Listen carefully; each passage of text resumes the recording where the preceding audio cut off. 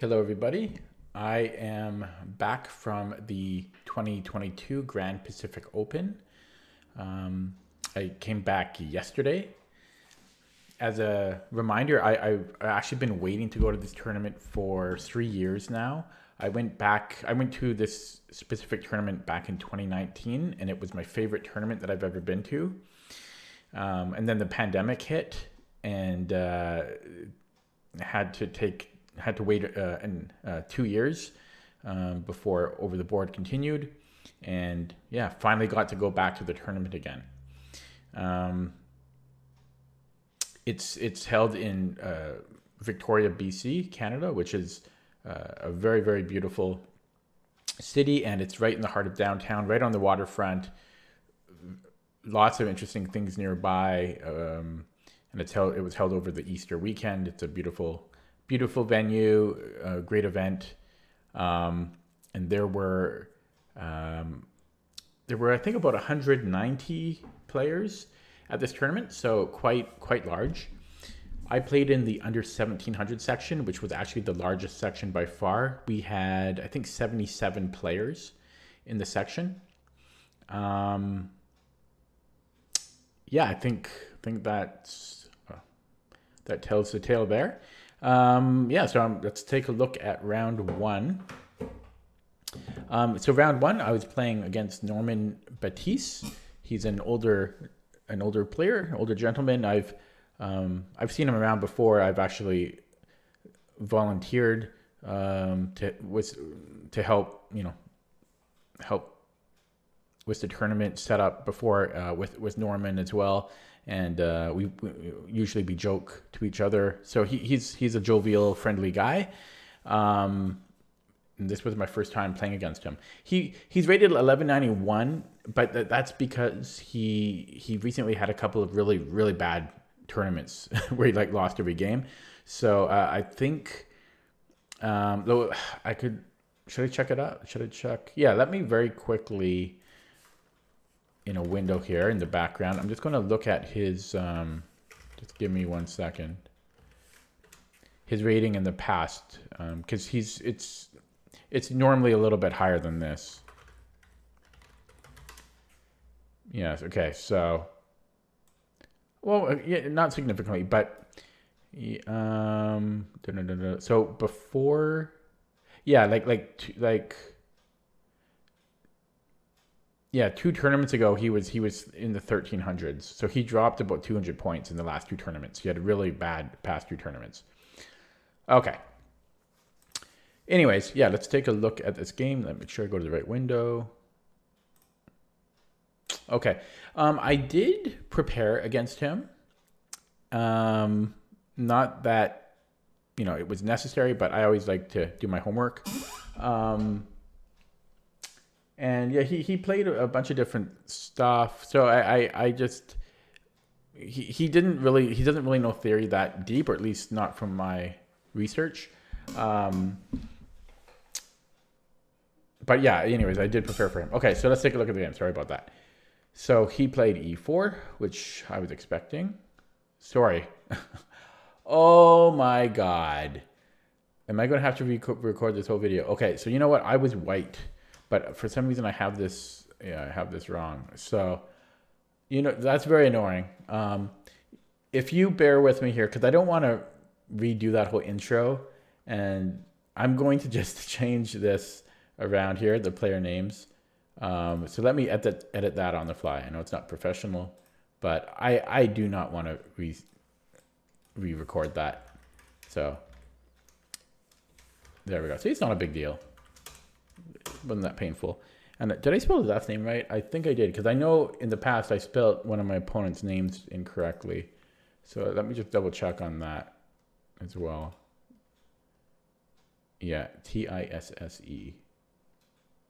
Okay. Okay, I'm glad I got that sorted.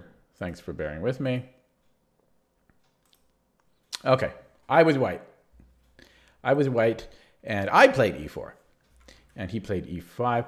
Now I forget what I actually, in my research, what he Oh, I think he played the Roy. Yeah, I think he played knight c. I think he plays knight c6. And that's what I had prepared. And I played knight f3. And then he thought for a while here, which was weird, right? It's move 2. And he was thinking for a while.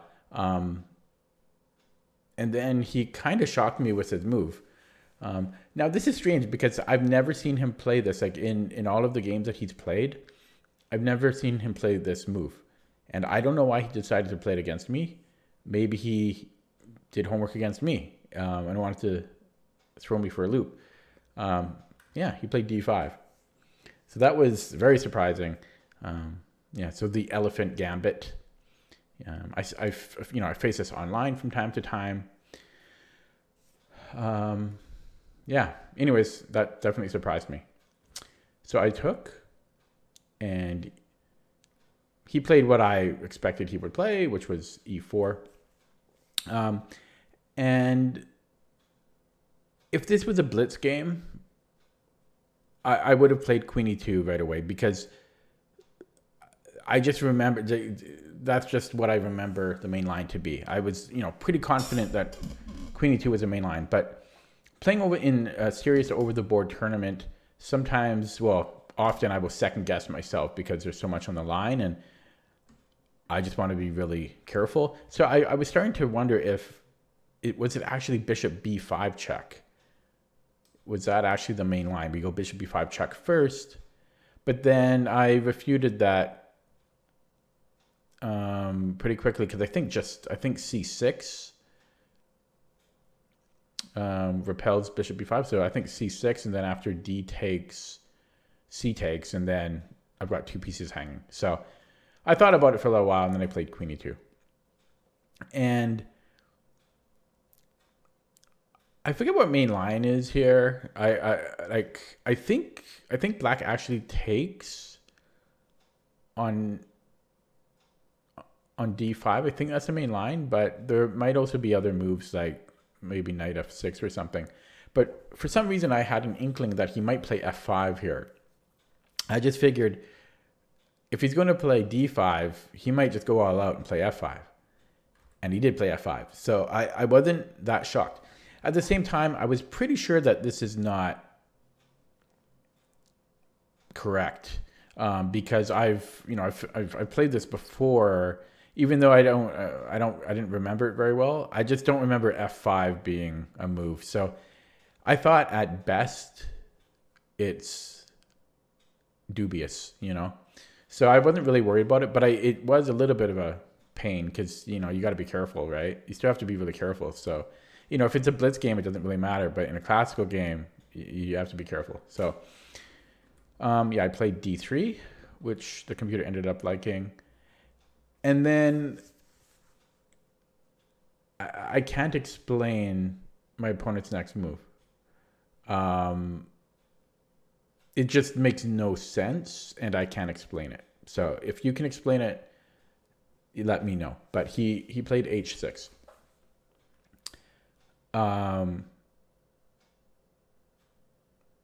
Yeah, I don't know. Yeah, it's because maybe he's planning g5 and he wants to just do this crazy pawn storm, but he has to develop. He has nothing developed. His king's in the center, and he's down a pawn. So he's got to regain his pawn or develop or something, but yeah, not h6. So that was pretty strange. So I took on e4. He played knight f6. And I played knight c3. And he played queen e7. Played e5. What can I say? I have nothing to say. Okay, knight fd7, e6, knight f6, knight e5. So knight e5, I wasn't 100% sure about knight e5. I think the computer liked it, but I wasn't quite sure because, the queen is still on e2, which is good, but it is blocking my light squared bishop. And I was thinking maybe I should just kind of untangle myself, move the queen, get my light squared bishop out and castle just to consolidate my position. But at the same time, knight d5 gives me access to tactics. Yeah, so I played knight e5. He played rook g8, you know, avoiding the fork on g6. How do you do circles? There we go. Okay. Well, no, that's not what I wanted to do. Oh well, foreshadowing. Yeah, so I played knight g6. And I forget where it was, but there was a tactic that I had calculated. I can't remember if it was this move or the previous move or the next move. It might have been here if black had played something.